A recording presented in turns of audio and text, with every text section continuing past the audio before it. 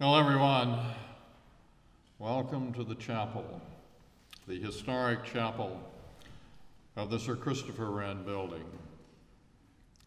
As I think I met almost all of you, I'm Taylor Reveley, the president of William and Mary, and it is my very happy opportunity to welcome you all here today.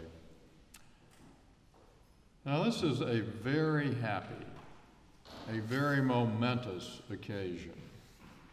We've gathered to celebrate the Presidential Precinct's glorious cohort of Mandela Washington Fellows, class of 2017.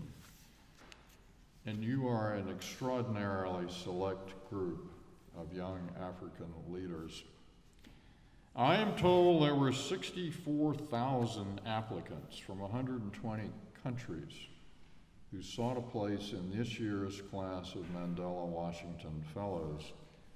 And of those 64,000 applicants, only 1,000 were chosen. Assuming my math is accurate, always an open question, less than 2% of the applicant pool was chosen. Less than 2%. So you all are part of an amazingly select, amazingly distinguished, amazingly promising group.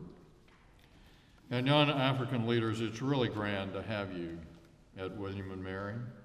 I enjoyed meeting you last week, and I'm absolutely delighted to have a chance to be with you again today. Now, countless William and Mary people have sat in the chapel pews where you are now sitting. And many of them went on to play crucial roles in establishing and then sustaining democracy in the United States, including 3 William and Mary students who ultimately became presidents of the United States. The homes of 2 of them, Thomas Jefferson and James Monroe, form important parts of the Presidential Precinct, and you spent some time at them this summer. For centuries, literally, William and Mary has been a place where leaders are educated, inspired, forged, and you are well on your way to becoming leaders in your own countries and for your continent. With strong ties, I believe and I hope, to the friends and colleagues from many African countries, not your own, whom you've come to know this summer through the YALI program. I really do believe there is a time and a tide in the lives of nations and of continents.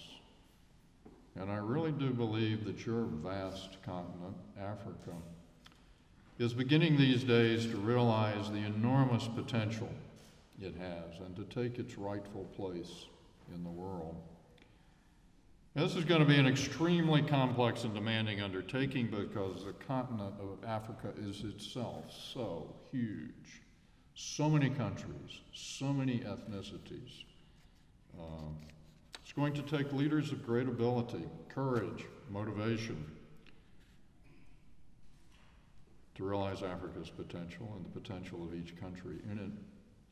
And these will have to be leaders who are interested not simply in amassing power, in amassing wealth, in feathering the nests of their families, but who are genuinely interested in promoting the larger good. And I think these leaders will work not only in their own countries, but across the continent. And those of you sitting in the chapel this afternoon, I believe, are going to be among those leaders.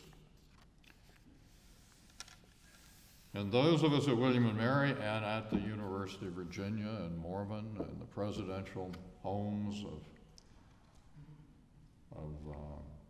Jefferson, Madison, Monroe, are very proud of each of you and very honored to have had you in our midst this summer. Now, according to the program, I am next supposed to introduce our speaker.